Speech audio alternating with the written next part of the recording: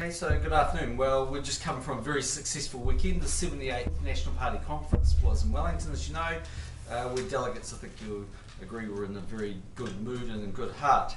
A key focus of the weekend, of course, was the announcement Jerry Brownlee and I made about regional roading projects. If we're re-elected, we'll invest an extra $212 million in targeted funding to deliver 11 high priority roading projects across the country and take another 3 up to the point of construction. That's on top of the $360 million we've already proposed for regional roads across New Zealand. So together that's nearly $600 million for roading projects across our country's regions. These projects will make a big difference in the regions, making roads safer, improving productivity and how our roads operate locally. The National League Government has always recognised the vital importance of the regions. The regions have led the economic recovery in New Zealand and they supply a lot of the exports that pay our way in the world. So we think this makes a real difference to New Zealanders. There's just a few things I'd like to say in relation to the issues surrounding a foreign diplomat. Firstly, it's subject to a suppression order. We've tested the restrictions on that in terms of naming the country, and the advice is we can't do that without effectively breaching that suppression order. What I can say is that we expect this diplomat to face consequences for his actions. As a signatory to the Vienna Convention, we had no option but to observe that diplomatic and legal process. We formally requested the sending country waive diplomatic immunity, but they declined and he left the following day. It was the government's strong preference that this person be held to account in New Zealand, but that was refused by the sending country. As a signatory of the Vienna Convention, our hands are effectively tied, but we still expect justice for the victim. We've been assured this individual will be held to account in his own country. I understand that the Foreign Minister's asked the Secretary of Foreign Affairs to call on the relevant head of mission to make it clear how seriously the government views this situation. We will, of course, continue to monitor the situation. In terms of the House this week, we intend to complete the Appropriation Estimates Bill. That's expected to be about an 8-hour debate. We also plan to make some progress on the Veterans Support Bill and have the first reading of the Parole Extended Supervision Orders Amendment Bill. Just in terms of my own activity for this week, I'll be here for question time as you'd expect on Tuesday and Wednesday. On Thursday I'll head to Palmerston North for a range of visits, and on Friday I'll be attending a number of events in Auckland. Are you frustrated that you can't even name the country of this diplomat involved? Yeah, look, it would be helpful if I could, but obviously it's subject to that suppression order. We sought some advice this morning on what we could and couldn't do, and all I can do is reflect the advice I've received. How disappointed are you in this country for allowing this guy to get away? Well, it's New Zealand's very strong preference that he would have been charged in New Zealand. Effectively, the sending country stopped us from doing that by invoking that diplomatic immunity. But I would make the point that it's our expectations that he'll be held to account in his home country. What would you say to that country's leader if you were to see that leader today? Well, I would continue to want an assurance that we have received already that this particular person will be held to account. Now they've got to go through a process. There's lots of sort of complications behind the scenes in this that I can't really go into.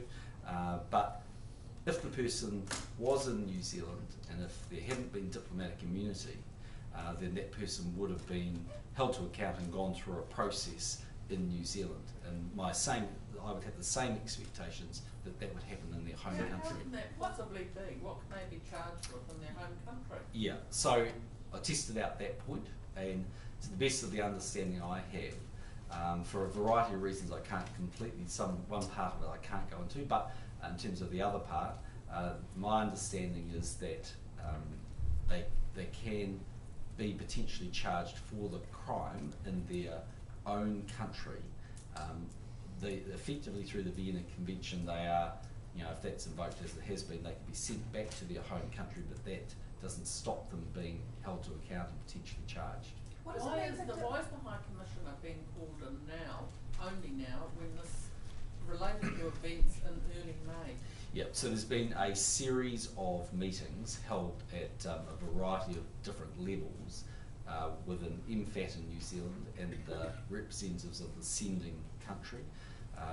I'm led to believe, and I strongly accept that advice, that the home country is absolutely aware at a very senior level about New Zealand's expectations and how seriously we're taking the issue. How would New Zealand react in a similar situation? Has there been one? Are you saying that if this happened with a New Zealand diplomat overseas, you would waive the right to have immunity?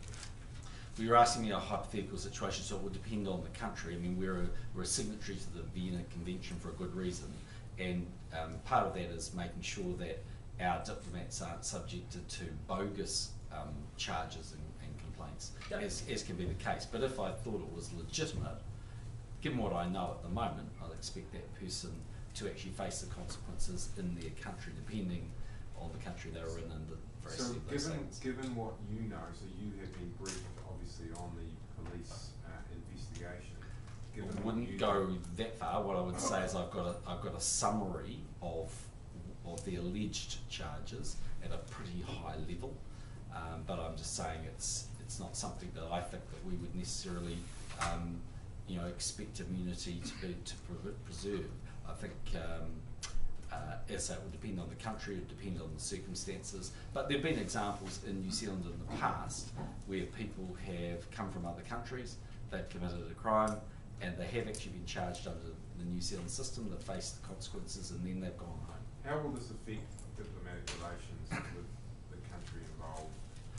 I hope it won't, in so much that firstly, we have government-to-government relationships with countries all around the world, and particularly with this country. They're good relations.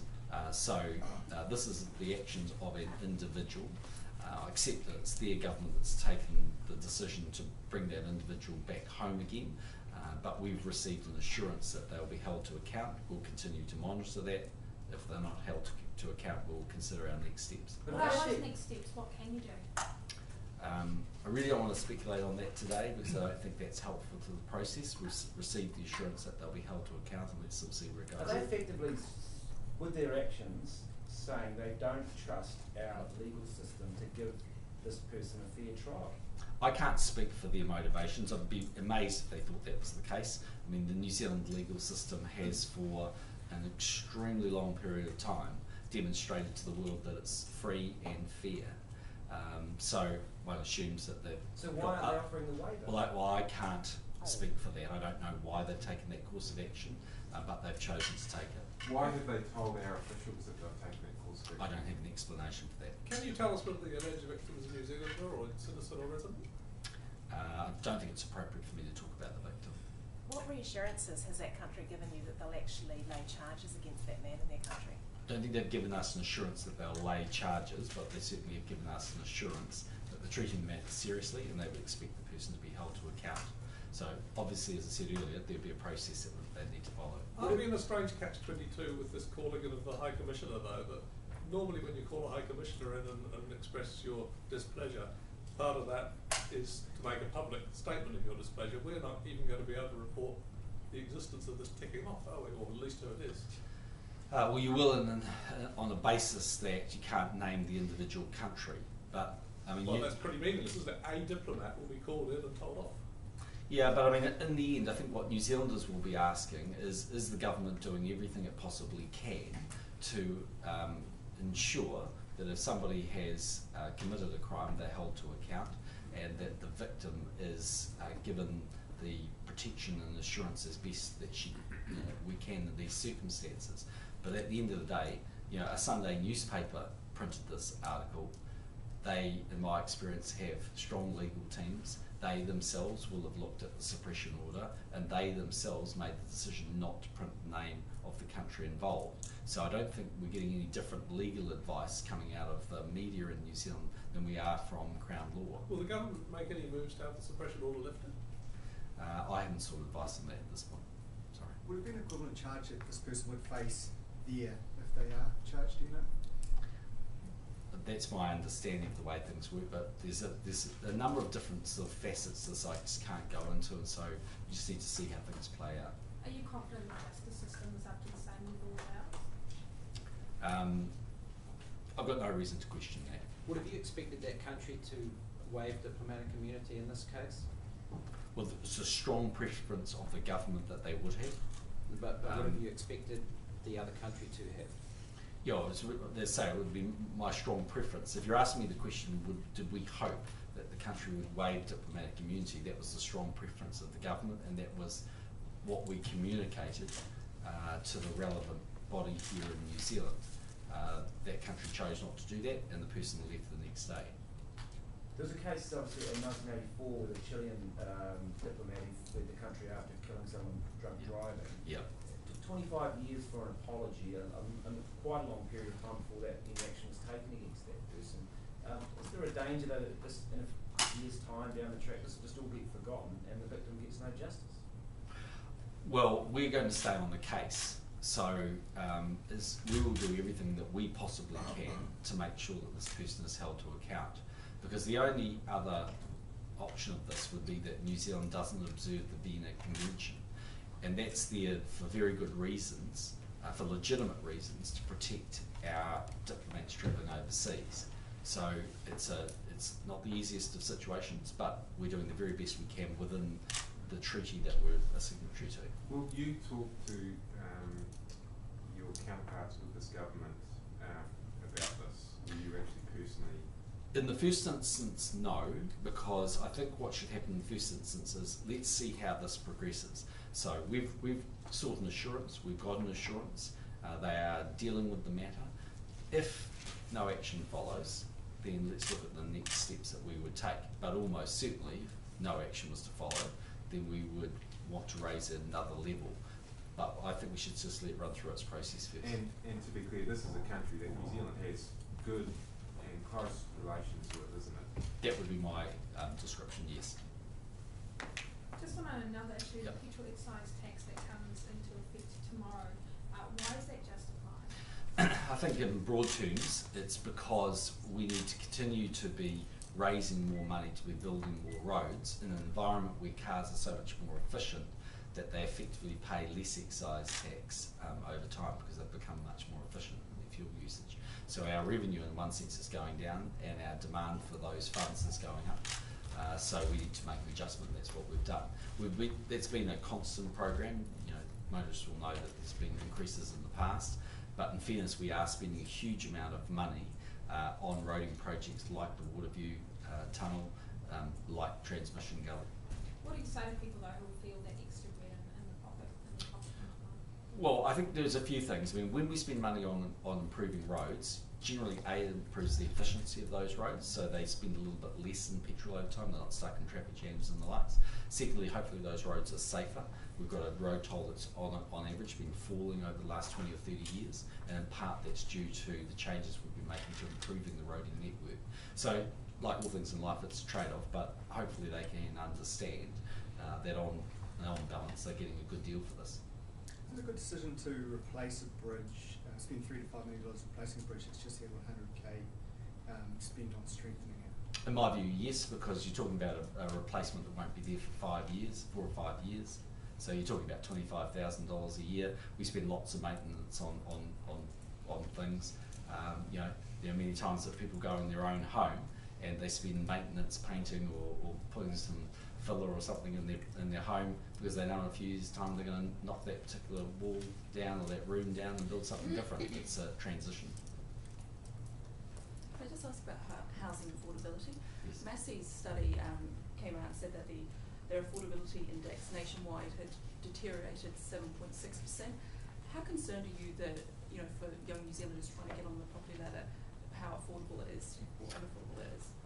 Well, housing affordability has been a long-term issue in New Zealand. It's not something that's new, but the government is very focused on it and on the issue overall. And we've been doing a number of things. I mean, firstly, I think these special housing areas and generally working on the supply side issues are a long-term solution to the problems. I think secondly, making sure that we we appropriately manage the government's expenditure so that we can do everything we can not to put extra pressure on interest rates, again, is very important.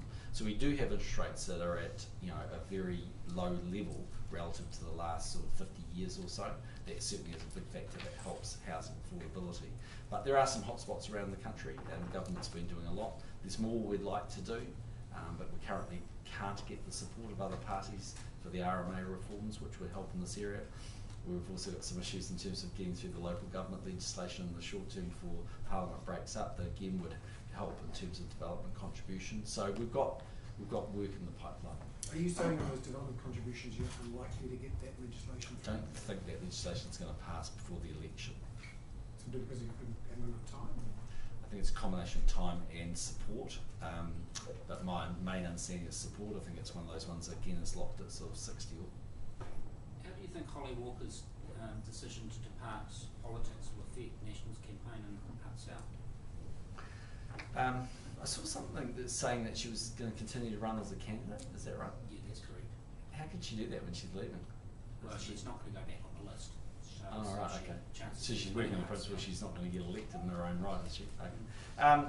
Look, I don't think it'll make too much difference. I mean, it's that seat slightly supports National in terms of the boundary changes that took place there, but we're still behind. I mean, it's still Labor's seat to hold Hutt South. But we're going to work hard in that seat. We've got a very, very good candidate with Chris Bishop. But you know, at the end of the day, I'm not sure it'll make a massive amount of difference. Just on the diplomat case, is there something wrong with New Zealand suppression laws when we can't even name the country that this guy's from? Well, the suppression order was set by the Wellington District Court.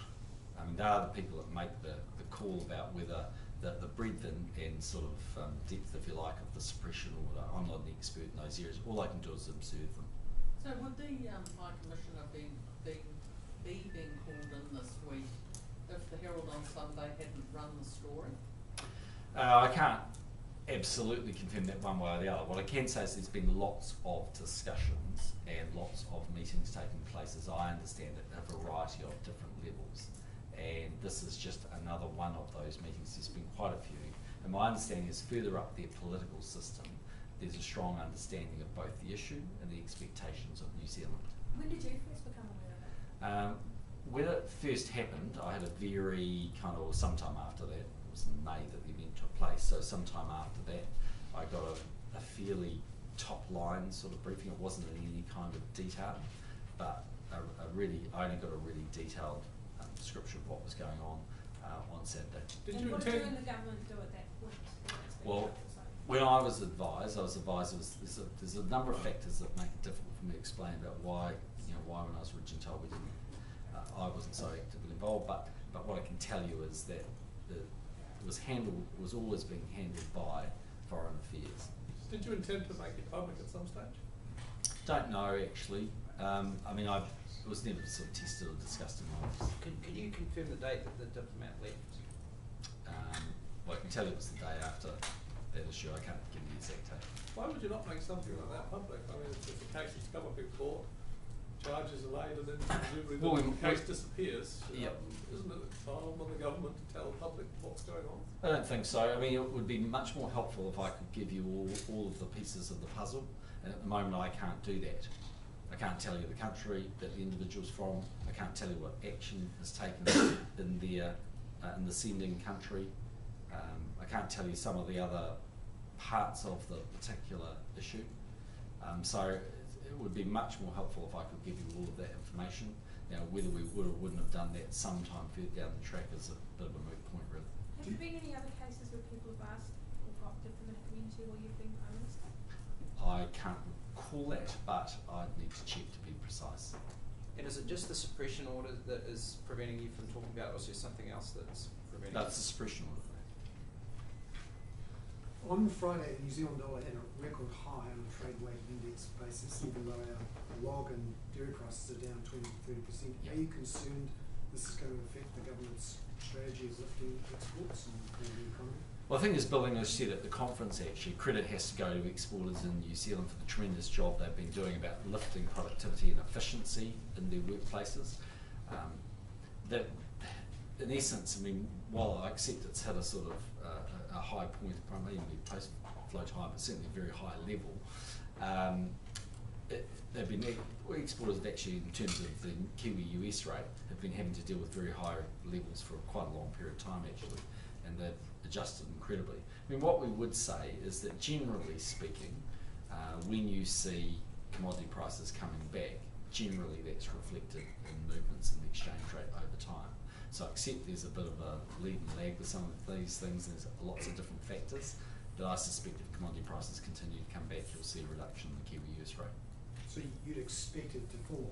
I would, yes. And if it doesn't, do you think there's a problem with the government's strategy? Or It's not the government's strategy. I mean, these things are never a perfect science, and as we know, generally if interest rates fall, the exchange rate falls, and generally if interest rates rise, you know, the exchange rate rises. But I remember plenty of times when Brash was the governor, and interest rates went up and the exchange rate fell. It's a fickle beast.